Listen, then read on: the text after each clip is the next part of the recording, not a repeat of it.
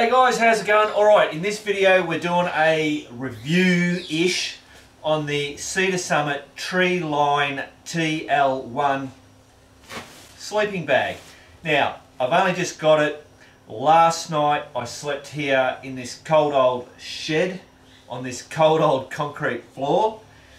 I think I've just worked out that concrete is actually, to sleep on, is colder than if you were out camping and sleeping on dirt. But I'll get into that a bit later. So as I said, I've only just got this, so I don't have an actual real world out actually camping. Now I slept on this, on the bloody, this thing. I had a video out about that and I said it was an absolute game changer. This isn't a game changer, but there's some pretty cool things to it that I like. Righto, let's get into it.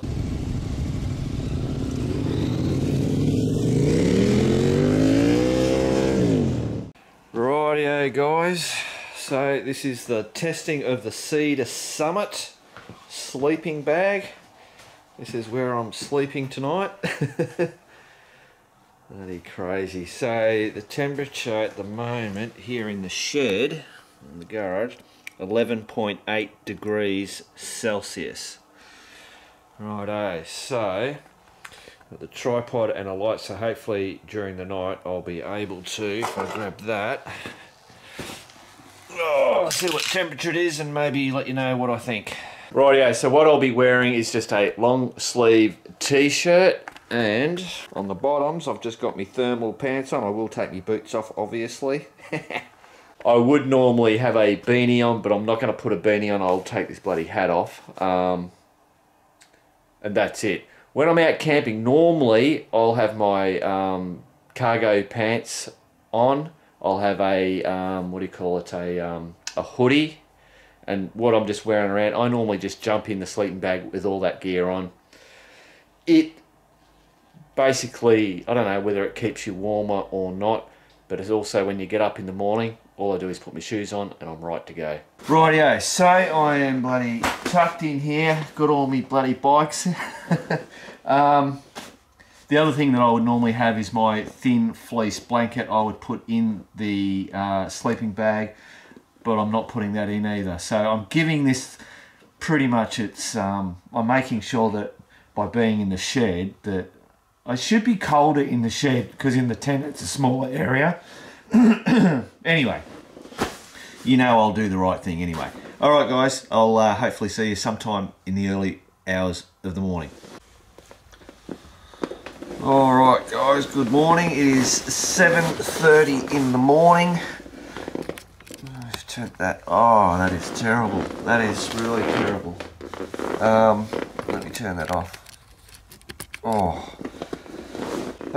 So the verdict is, yep, I stayed warm. I got a little bit cooler in the early, the last couple of hours, but not not shivering or anything like that. Just you can feel the, I think I feel the cold coming up through the concrete, like through the actual mat. Not overly bad. I could just feel it. I could notice it. So, so I think not having a beanie on, not having the extra clothes that I would normally have, not having the blanket, and I don't know what it got down to. What is it? So I reckon it stayed, that's 11.6, so it would have stayed pretty constant in here at 11 degrees. So a little bit warmer I suppose in here than what I would have normally been, you know, camping or whatever. There you go, anyway, whatever. Back to the bloody review. I just saw the dog coming out of the garage and I'd seen her just a minute ago pooping, so I thought I'd come in and bloody check.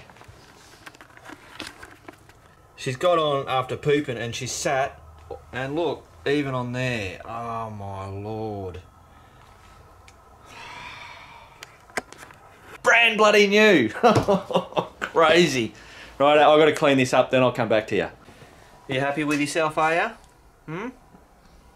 No idea. Rightio guys, I think I've dodged a bullet because this is brand new. The coating on there, it basically just wiped off. On the mat it didn't matter, it just wiped straight off that material, but it's all good. Alright, okay, let's now get into it. Rightio, so this is what it is. Cedar Summit Treeline TL1 sleeping bag. Comes with just a stuff sack, not a compression, just a stuff sack. It also comes with this bag, so when you finish camping, now I don't know whether I'm going to do this because I do things a little bit different. So obviously because it's duck down, you should obviously just leave it not in the compressed state and you pack it in there, you know, put it in your cupboard or whatever. So first of all, it feels really comfortable. The material's really good. It is duck down. It has, now let's get this out. It has 600 plus loft. I don't know all the bloody sleeping bag bullshit. There's all this bloody stuff here. Its comfort rating is -3 centigrade. Obviously its full comfort is 2 degrees. And I'm going, well, I'm not too sure about that, but I know about that concrete floor. Might have been playing havoc with me. And then it has the extreme, which is -19, and that is, you know, hypothermia. You know, it'll just help you not get hypothermia, I think is how this works. So that you're really comfortable. In actual fact, I think they base this comfort for a female. That's actually for a male in the fetal position or a curled up position, and then that is at the absolute extreme on borderline of getting hypothermia. Right, now actually looking at this zipper part, you'll note, see how it's got that, it's not the material. I mean, how many times, guys, have we been doing up our zippers or undo it, and that always gets caught, and you got to go back, and then you go up, and then back, and stuff arsing around. Well, I tell you what, Cedar Summit have done the deal, so that's all the way along, and same on the other side. So when you grab the zip, whoop, where are you? There, just bloody zip it up. There's no stuff arsing around. And last night, that was just, oh, look at that. There you go, I caught it on the outside. So you can still catch it. Oh, geez, I got bloody good, didn't I? Oh, come on, Mark, you can't script this shit. What are you doing?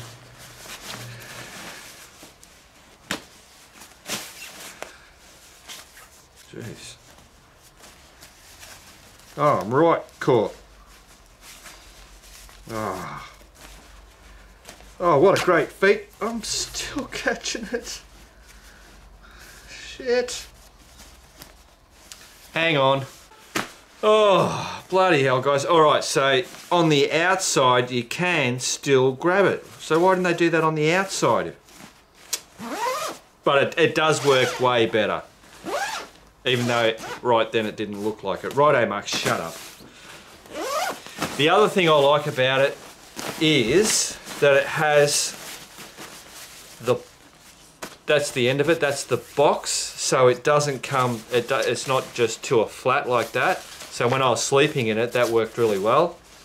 I think that's about it, guys, really. It does actually have a pocket, which was a good little feature. So in there, and last night I put my mobile phone. There's no way to secure it. Would have been good if they put some Velcro. But anyway, I put the phone in there and I thought, oh, that's going to be a real pain. But I actually didn't feel it. And it didn't fall out. So that's a good little thing. You could even put a hot pack or something in there as well. Actually, guys, there's one other thing that I liked about it. So this is a mummy style. So obviously it goes down smaller at the feet. But this is what they call a relaxed, so it's actually got a bit more width in it, so you're not tight in it, you've got plenty, and I really liked that. Obviously the bigger your sleeping bag goes, the less warm it's going to be. Now, I'll get my other one out and hopefully that'll show it, but the way this video is going, anything could bloody happen, so hang on. Rightio guys, so you can see that mummy shape. This is my one that I've been using for many years. Lay that over. And as per usual this video, this is actually the same bloody... So I wonder if this is a relaxed one, I don't know, but it's wider at the feet. Right, so this one here, see how it's just that, like that bloody shape? Whereas this one has that bit of a box. Felt really good on the feet. Crazy. Why is nothing working in this video? Rightio guys, let's try and stuff this into the bloody stuff sack and see how well it can be compressed.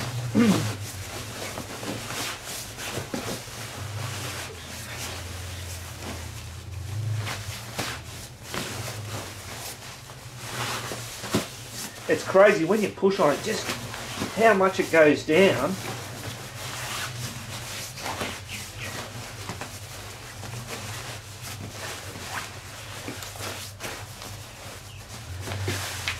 Like, that's not too hard. Excuse me. So, booyah. Look at that. That's pretty good. And then if you had a stuff sack, you could... Oh, I'm going to show you. You could get that down even further. That's just crazy. So what I want to try and do, I'm going to weigh this, hang on. Rightio guys, so here we go. We're going to weigh it. 990 grams. Brilliant. So, I wonder if I can stuff that into that, and how much does it weigh? Rightio, pull this out.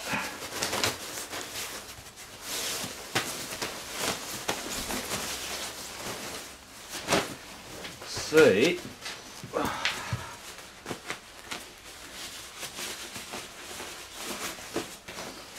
so obviously the Cedar Summit is duck down. This one is not duck down. It's just obviously some type of I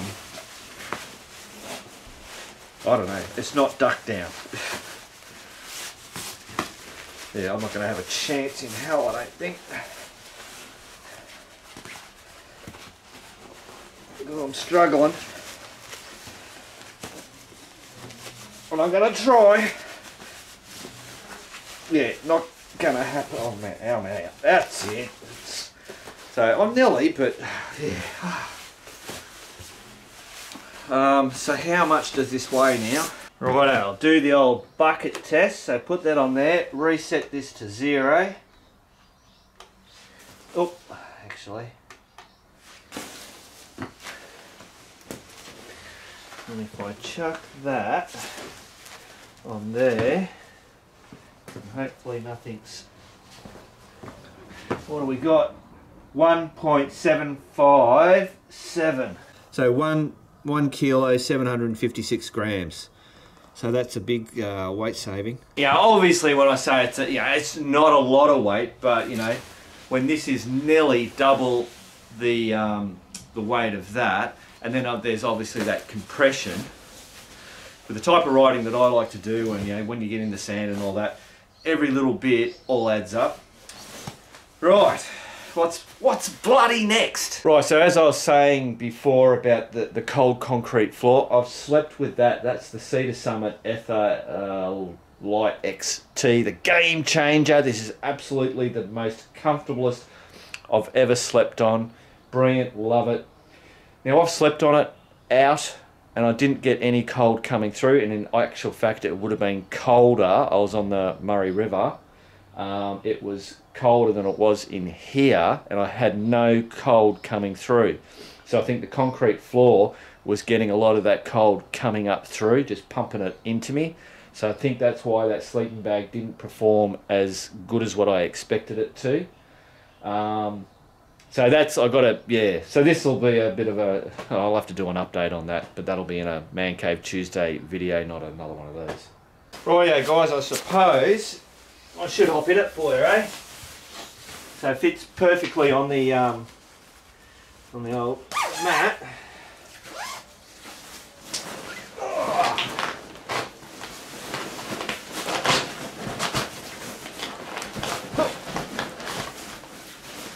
Put my feet right down the end. Yeah, I really like the way that box thing bloody happens. So I'm 6 foot tall. Now this is the thing that I liked.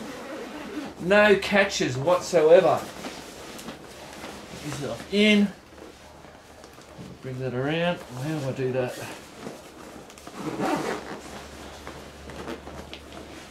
All the way up. And hey, presto. So I've got like plenty of room in there. I can get around on it. I have pillows, and I use the pillows inside here, kind of like holds it in there. It has a drawstring that you can bloody have all this pull up around you. Yeah, cool as. The hell is it? Oh. Now getting out. That zipper, that's game changer. Apart from when it caught before.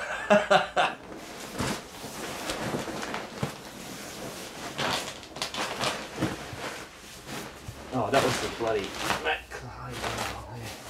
There we go. Righto, let's have a bloody chat.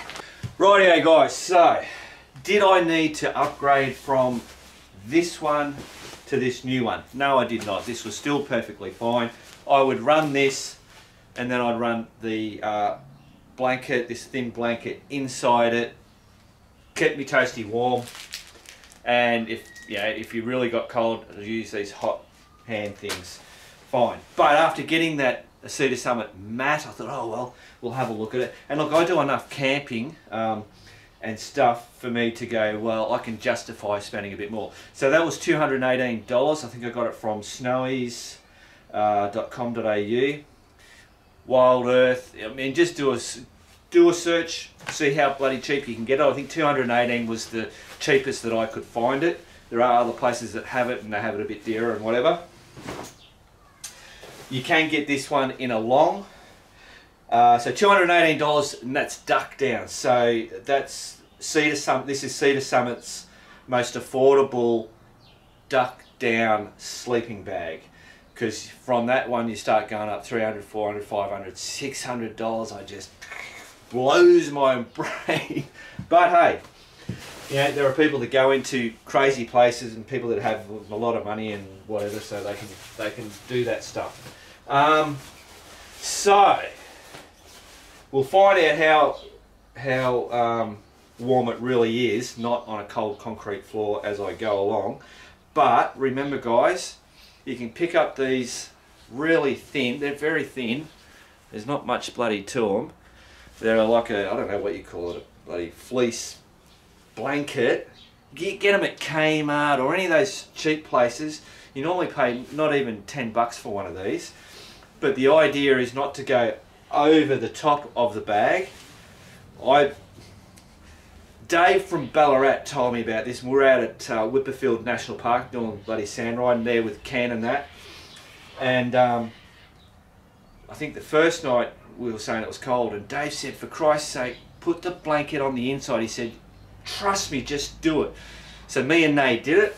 We put the blanket in there, like that. And I tell you what, it made all the difference, because what it's doing is it's filling up the space in there, so there's less space in there that needs to keep the warm in there. So that's just absolutely brilliant. So that's a good tip to remember. Put the blanket in the bag, not over it.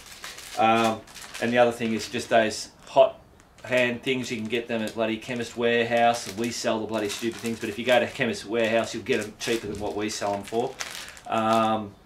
And yeah, just open one of those up, stick it in there, and hey presto, you will be toasty warm with one of those whacked in there. Righto, so I've saved weight, I've saved space because it compresses down. I like the box foot system on it. I like the extra space, even though my old one seemed to be the same size anyway, hence most probably why I like this one.